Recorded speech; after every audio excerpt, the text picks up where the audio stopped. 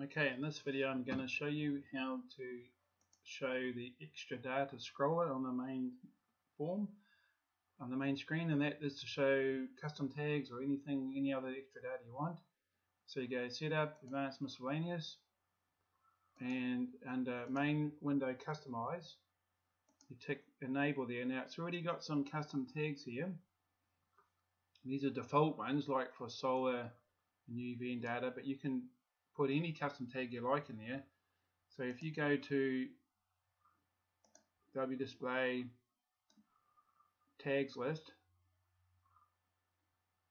which is included in the folder where weather display is installed, open that up. There's a big list of custom tags. You can even use find. If we use Zambriti, so that's the Zambriti forecast, which is an algorithm to give you a forecast based on the conditions.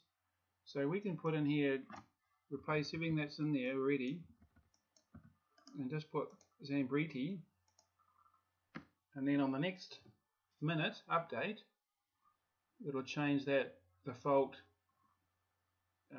Vantage Pro, solar and moisture to that custom tag we've just selected.